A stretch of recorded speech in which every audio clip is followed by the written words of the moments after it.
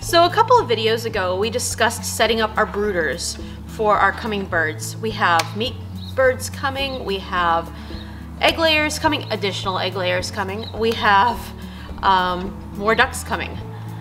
Today we're going to set up a habitat for an altogether different kind of critter. So stay tuned.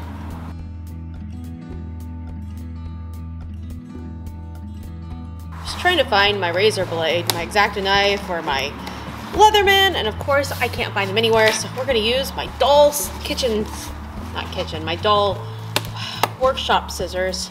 I really should get a new pair. It will make my life a lot easier. I have no idea which box is which, so we're just gonna kind of cut them open and see what's inside. If you like this kind of content where a first-year farmer finds herself in over her head, like and subscribe. No, we got boxes inside of boxes. That's what we got. This may not even be the box I'm looking for, so we'll see. I can't find a label, which makes me wonder if it was taken out of a bigger box. I have no idea.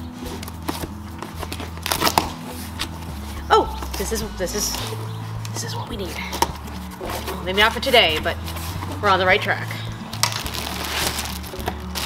We have my beekeeper jacket, my cool long gloves, my hive tool, and my smoker. Awesome.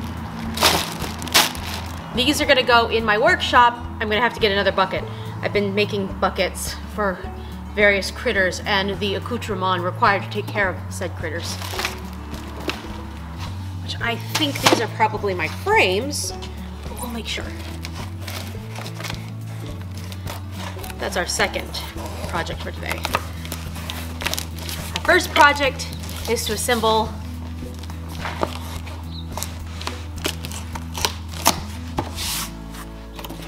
okay, it looks like this is my super and my frames for said super. This box right here contains two deeps, a super, and a bunch of frames, all of which we need to get together, assembled, before, well, we have about 2 days. You see, my bees have a 10-day window, and I'm about 2 days into that 10-day window as to when they will arrive. They're coming from California. The guy I bought them from overwinters his hives there, Queen Excluder. I got them from him specifically because they are a form of honeybee that was developed in northern Canada, which means they're hardier for colder environments. And these guys have a varroa mite resistance. Not really a resistance, but they're really good at detecting varroa mites in larvae. And they'll just chunk them on out of the hive before they hatch. I'm separating all the frame parts because I really want to work on the boxes first and then have the frames to have something to put them in. So I went with an 8-frame Langstroth hive, built by Hoover Hives. I was really impressed with the reviews and the construction. I mean, these are some really solidly built hives, and I love the fact that instead of being varnished or painted, they're waxed. They're coated with beeswax, which I think is really cool.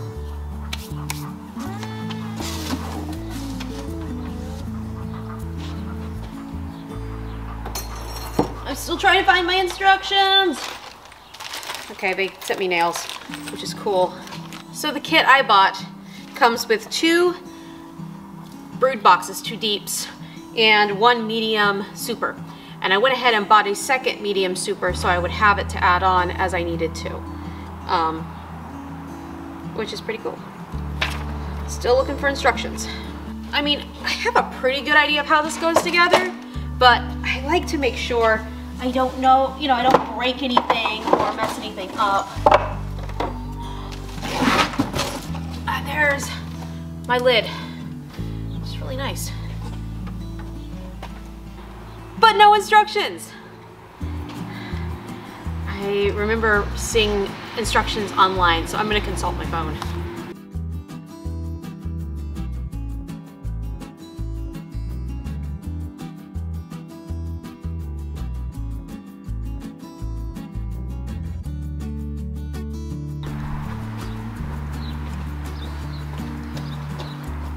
I know they're durable.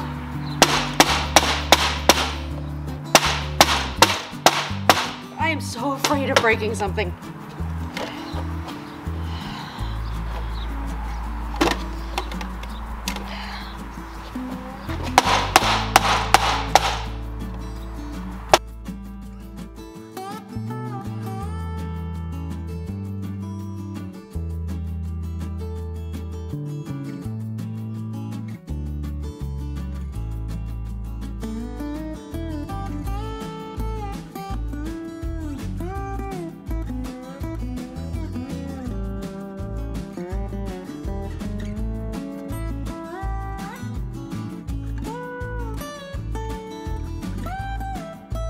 So I got my first box, my deep, assembled. Now it's time to wash, rinse, repeat. I hope the next ones go together a little more easily.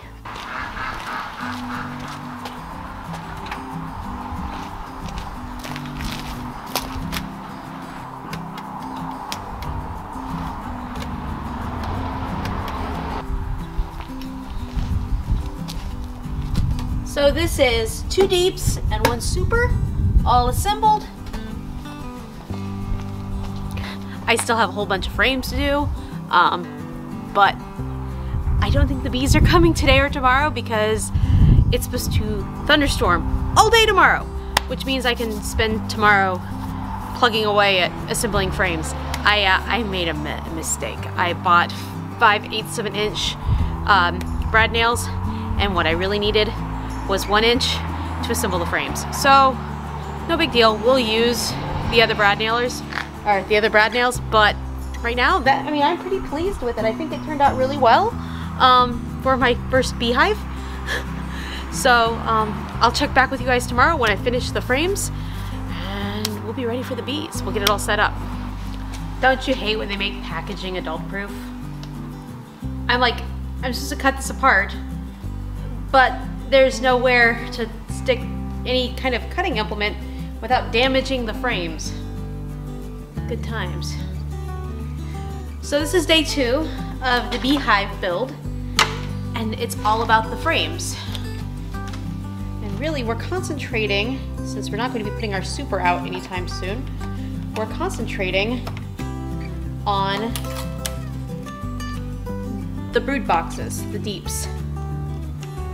We're going to be working on some deeper brood frames today, which I guess you know the brood frames when you see them because they're black. We have 16 of them to build. And then we will be ready for the bee. Well, not really ready for the bees. Tomorrow, when it's sunny, I'm going to have to take them out, put them on the bee stand, build the beehive stand, put them out on the beehive stand.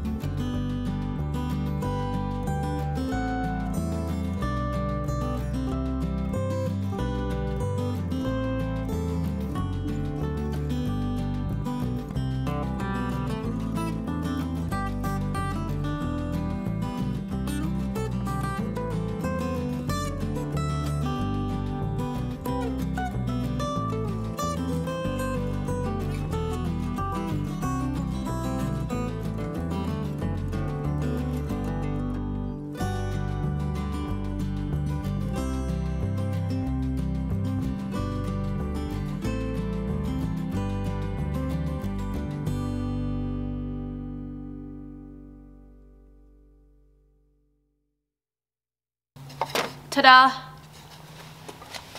I hope this helps for anybody who's a newbie, like I am, completely novice, never done this before. Like I said at the beginning of the video, you just kind of have to feel things out. And find a beekeeper club. That has been the best thing I could have done for myself. I am now a member of the Mitten Beekeepers Association, so that's exciting. Back to frame building. So we built a little platform out of cinder blocks and a pallet. I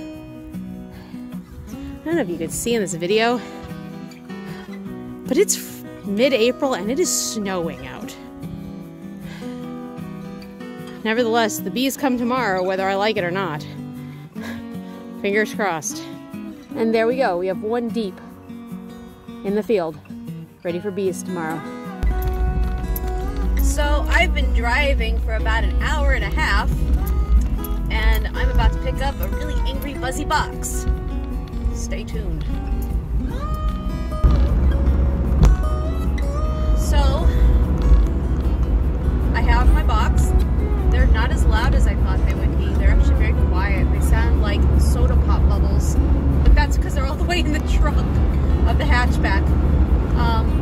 The guy I bought them from is super sweet. He gave me a frame of drawn cones so that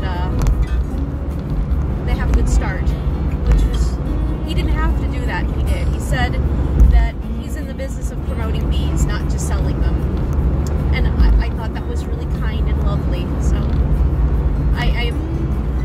Everett laughs at me because when a company or business gives me really exceptional service and has a really exceptional product, I'm incredibly loyal to them. And he's like, any business you like, he's like, you could be a brand representative or a brand ambassador for them because you just speak so highly of them. So shout out to the guys at AWS Bees in Schwartz Creek, Michigan. They are lovely, and I will be buying all of my bees from you as long as you're in business. If I have to buy bees again. One of the other things he told me is not to install my bees right away. It is really chilly here today. It is in the 40s, and it is going to be in the 20s tonight, and that is not conducive to a good start for a beehive, especially one that's been traveling across country. These guys came from California. So he said to keep them in a nice warm insulated room, well, you know, like a garage or something, but I'm going to put them in my grow room where I've been brooding my chickens because the temperature is right where it should be to make them happy. And we'll probably install them on Thursday because it's going to be much warmer. Like anything I do, this is not a how-to. This is I'm learning with you. Don't do it at home unless, of course, it works. And then by all means, do that thing.